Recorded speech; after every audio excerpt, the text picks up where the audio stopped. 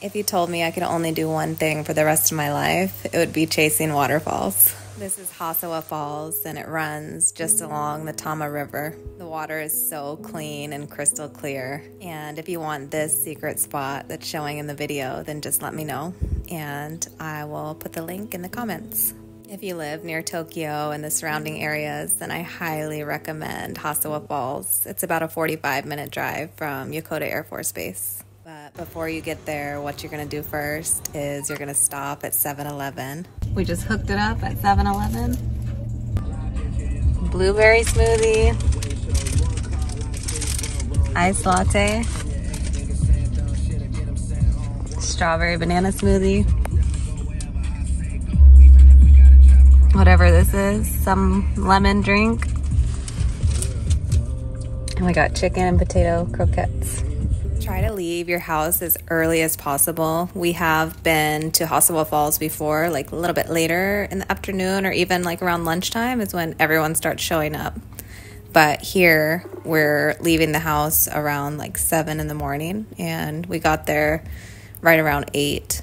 That way we had plenty of time to stop at 7-Eleven, and we always eat everything hot and fresh right there in the parking lot because it's just so much better that way.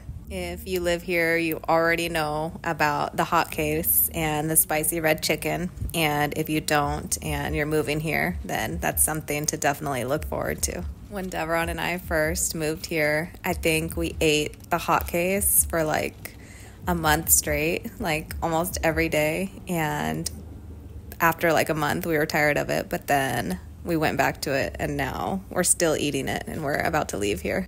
So that'll tell you something. What I like about Hossawa Falls is, one, it's not too far of a drive. I mean, I know 45 minutes is quite a bit, but it's totally worth it. 2, they have free parking, and so I absolutely love that we can just pull right up, and there's plenty of parking. So unless it's a weekend at lunchtime, you're probably going to find a parking spot. It's a beautiful drive up in the mountains, and at a certain point, you'll be kind of going through the canyon, and all you see is just these green, beautiful, tall trees surrounding you. This is the entrance to the parking, so make sure you take note of this. This is where you're going to turn, and you'll go up a short hill, and there'll be this first parking lot right here, and then you cross a bridge. That's where you enter the trailhead right there, and then there's all of this other parking. So there's tons of parking, which is really convenient. I always translate all of the Japanese signs just in case we need to pay for parking. I don't want to get towed. And this one just looked like so aesthetic, and so I wanted to translate it and see what it said. Google Translate for the win. We just arrived. There's so much parking. It looks like hardly anyone here. It's already beautiful. Right now it's springtime and the flowers are blooming. It's so green and beautiful. This area is full of waterfalls and trailheads and mountains to climb and cute little shops, and there's always somewhere to explore here in Japan. We've been here for 2 years, and there's just no way to do it all even in 2 years. If you're seeing this bridge, that means you walked too far. And some people say that this trailhead is hard to find, and that's why. So turn back around, go right back the other way, back across the bridge, and then you're going to follow that up around, and then right to your left will be the trailhead.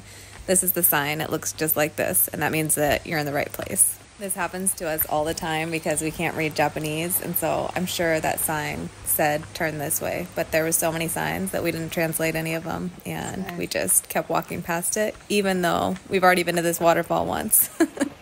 As soon as you get on the trailhead, it's just such a vibe. It's so gorgeous. The water is just running, and all you hear is the creek and the birds chirping and the greenery. It's so vibrant and magical, and really it's a dream.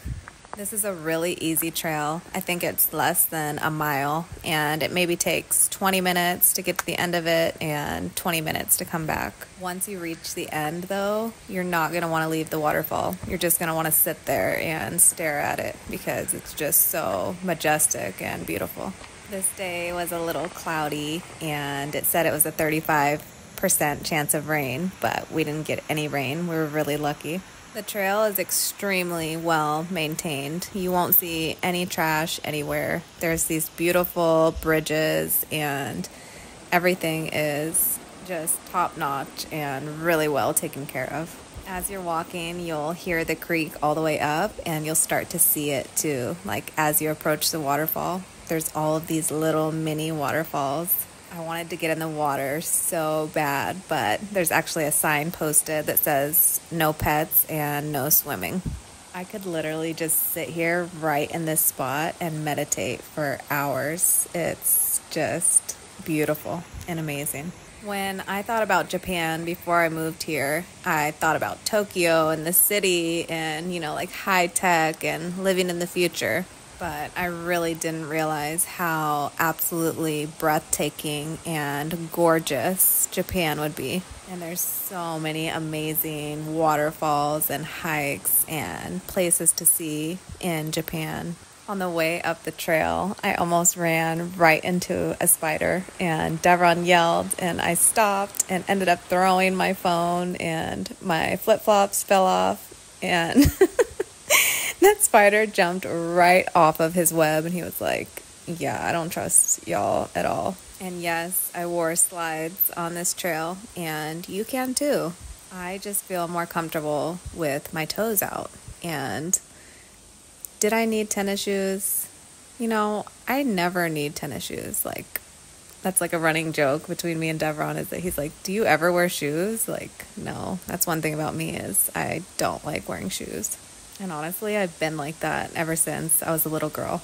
They say that Hossawa Falls is one of the top 100 waterfalls in Japan, and it's a whopping 62 meters tall. For those of you who don't really comprehend meters, it's 203 feet tall. All of the rocks were just covered in moss and water was just dripping down off of the moss, and it was just so gorgeous to see in person.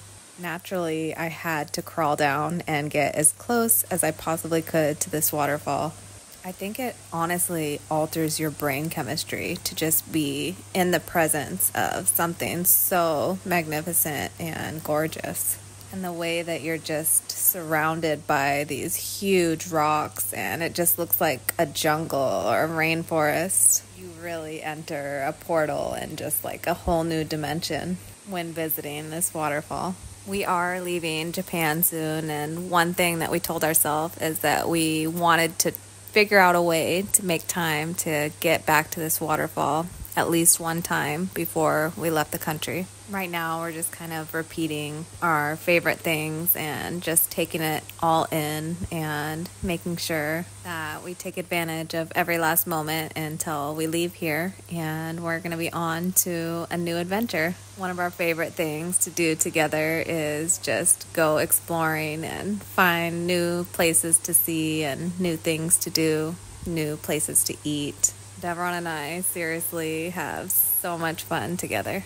We brought a little blanket to just lay out and sit on, and then we just relaxed and watched the waterfall. That was our little friend right there, and it really made me laugh. I honestly could not stop taking pictures and videos the entire time I was there, and I was just taking it all in and enjoying the waterfall as it splashed onto my face.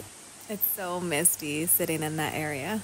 I don't know why, but me and Devron find the construction workers so entertaining here because they just hold these orange wands and they just slowly direct traffic. And one habit that I've adopted since I've been here in Japan, because everyone is so respectful, is bowing. So what people do is they just slightly bow to each other, and it's just a sign of respect, which feels so good and I absolutely love. Everyone and their mom has a G-Wagon here, and I saw this G-Wagon. I just had to record the scenery and just show you a little bit of the way Japan looks. We pulled up to a stoplight and saw these kids, and they were so cute with their little pink hats, just all walking around on a little daycare field trip.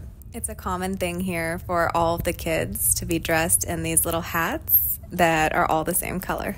We couldn't pass up the opportunity to get a burger from Moss. There's quite a few restaurants that we want to go back to, and so this is the last time that we will ever eat at Moss Burger. It did not disappoint, and it was so good, as always. It's definitely worth your time to go check out Hossawa Falls. I highly recommend it.